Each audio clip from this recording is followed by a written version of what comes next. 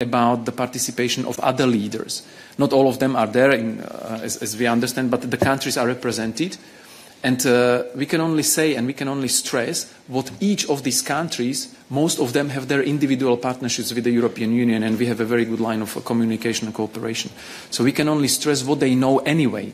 Putin is heading a country which is leading illegal aggression against the neighboring country. So Russia is a country in blatant violation of UN Charter, of international law, and Russia is engaged, led by Putin, is engaged in an activity that has negative global consequences.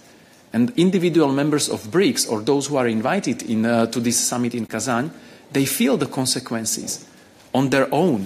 For example, the food prices, increased food and energy prices. So we trust that all participants of the summit in Kazan will use this event to call on Putin once again to immediately end the war against the Ukrainian people and to stick and respect the principles of UN Charter and international law.